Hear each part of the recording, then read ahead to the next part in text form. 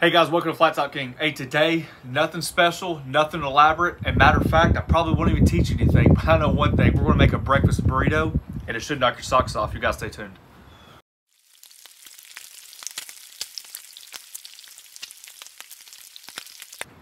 All right, so out of as many different ways that this recipe or the idea can come, this is just my version, just my concoction, okay?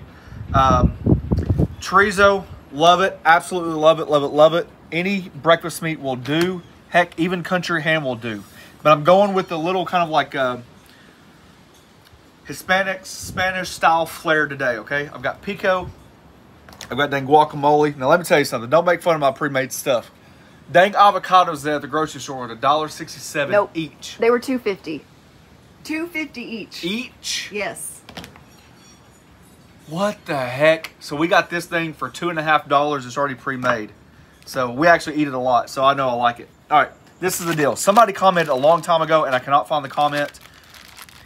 This is my hash brown casserole. The reason why it looks like this, because this is how we froze it when we made it. There's a recipe. You guys can check the link out, the video, self-plug. It's basically the idea of like a Cracker Barrel style hash brown casserole, and we did that in like little bitty cakes. Well, I had some left over, and this is the first time using it. So in the description below, I'm gonna link to that video, or at least the date of the video. I don't even know when we made the video. So this is the leftover video, and we had it yesterday just to test out this recipe.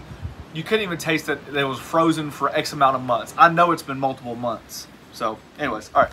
Chorizo sausage, got little peppers and onions, got some eggs, just some simple shredded cheese, and I love my dang hot sauce. You can use salsa, but since we're having the pico and the guacamole, I thought a little bit of hot sauce. I tried to find those big old dang burritos and make a big old whopping burrito, but all we got were these little jokers, burrito size, all right? The wind is blowing 743 miles an hour, so if it gets loud or obnoxious, I'm not refilming, we're just going with it, all right? Here we go. Just a tad of butter, don't need a lot.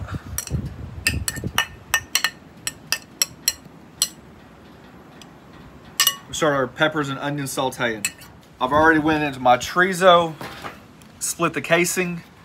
Now, I have used chorizo in the past, actually several times, but I found that the chorizo itself gets like really, what do you call it, honey? Broken up, granulated, not granulated. Crumbly?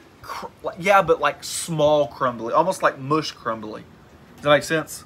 Mm-hmm. This I found, the Johnsonville style, they stay in their form. So like if you cut them up in little chunks or something like that, it seems like they stay together instead of just coming like a mush style.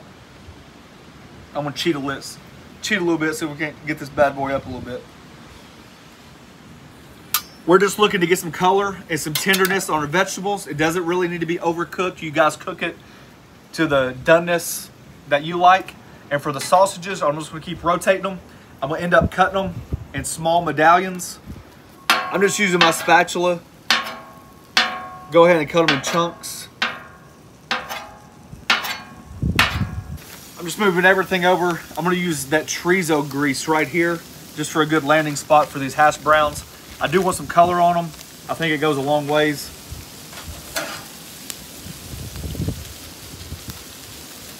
People ask me about, I guess you know what we could do. We have a playlist up called Sides, and I did country fried potatoes. This would be a perfect side. You can make these ahead of time, freeze them. Man, you can have them with anything you want to. I think we actually had them with, what did we have them with? Country fried steak or chicken, one of the other ones. I'm just spreading them out, trying to get some color on them. Nothing major, warming them back up. Here, really quick, you guys can comment below. We do have extra chorizo, and my wife said, ooh, we should make your favorite. She always gets nachos. There's not a time that I've ever seen her not get nachos. But I get the whole menu. Whatever it is, I mean, like... At Mexican restaurant. Yeah, like, I mean, I don't order the whole menu, but every time I go, I try to get something different just to try it. But one of my favorite dishes is either steak or chicken. So they'll do like a chicken breast. They'll take the chorizo, put it on top of it, pour the cheese dip over top of it, serve it with just like your little side salad, guacamole, pico, sour cream, and then we'll have it with rice and beans. So if you guys want to make that like maybe a weird concoction or something like that, just comment below because we got some left. and I'll need to know pretty quick. Need a chorizo idea. Peppers and onions starting to get some char to them. That's just about where I want to take them. They're not so soft where they're just mush. They still got some texture. And then personally, I know the way they do it at my favorite Mexican restaurant. I'm going to wait to get a little char on there. You see that? That's what I'm looking for. I love it when they got some char on there. So I'm going to keep letting these bad boys go. And then for here, this is going to test your...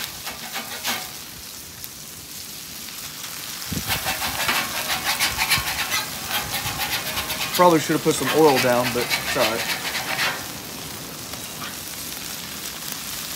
Just getting one of those warmed up.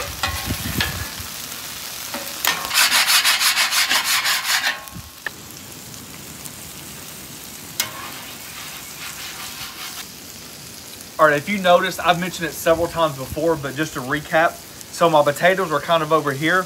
I kind of lost track of the flow of the flat top. You see all the gook I got up off the flat top?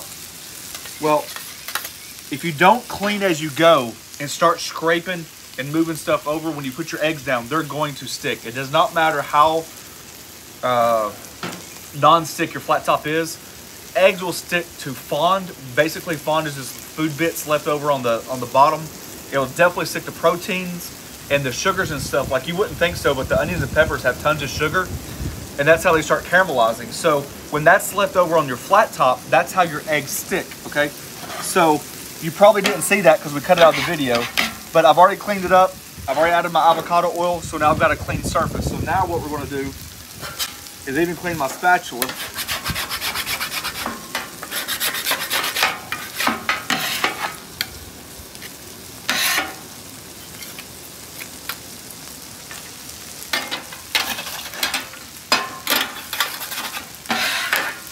Because once again, I'm trying to create that flavor profile that's separate. So I don't want the eggs to have all the same flavors as everything else. I will say this, I won't say anything when I cook the eggs. They are going to go super fast. Why? Because I want them soft. I do not want my eggs overcooked to be stuck in a burrito that's just going to keep steaming and overcooking. So my eggs are going to look like they're runny. They're not, I promise. They're going to set up over here on the side while the other stuff's still cooking.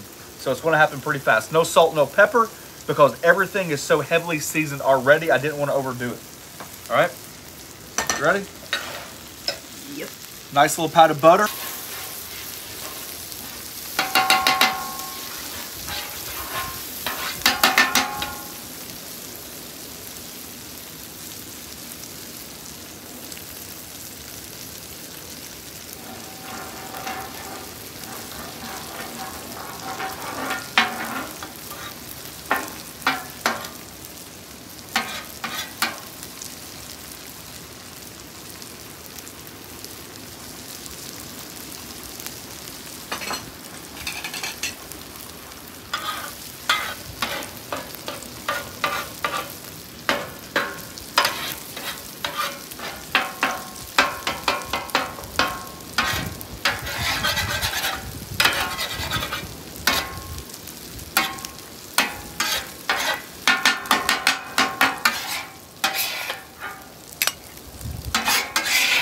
That was like eggs in 30 seconds.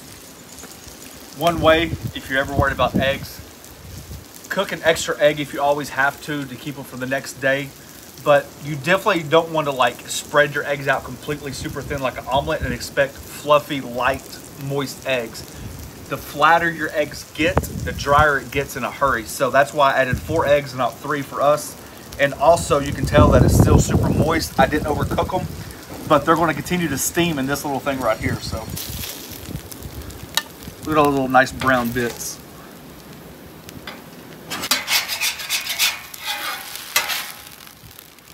Oh yeah, we got a lot more color. See that? That's what I was looking for the first time. That's perfect. All right, the flat top's off. All of our ingredients are ready. I'm just gonna bring them over here really quick, warm them up.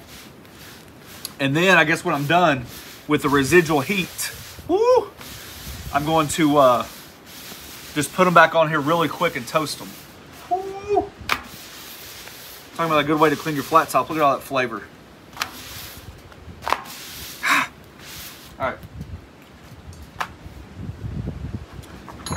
So my idea first, a little bit of the hash brown casserole.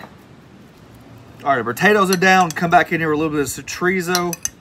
Obviously, you're going to add as much as you like, but careful now. This thing can only hold so much. Our hash brown casserole already had cheese in it, so I'm not going to overdo the cheese.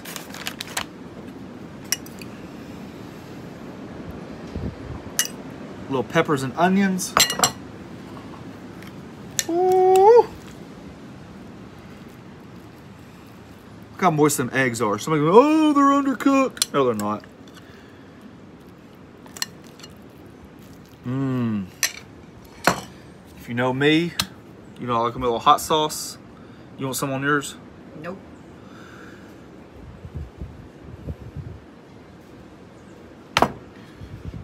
And then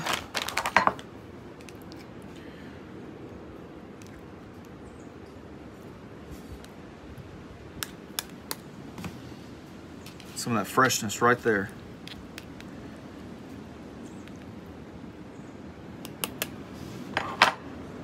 All right, last trick I'll show you.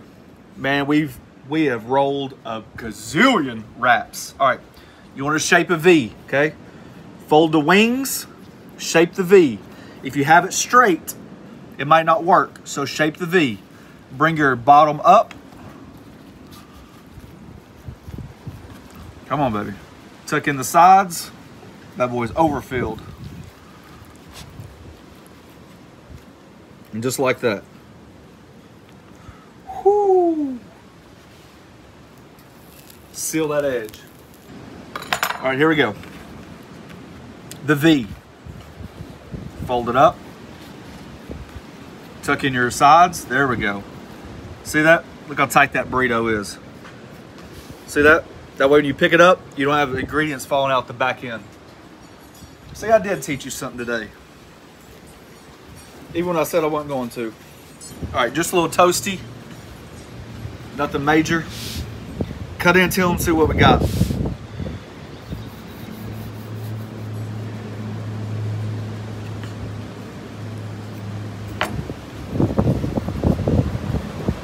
Oh yeah.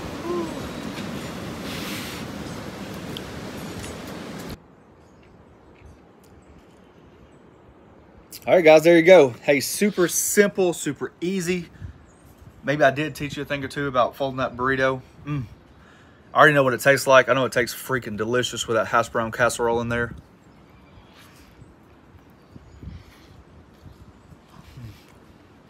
There you go, guys. Something easy, packed with flavor, minimal effort. Thanks for watching. Don't forget to press that subscribe button. Don't forget to comment below. Pound that notification button. Share it with your friends. Peace.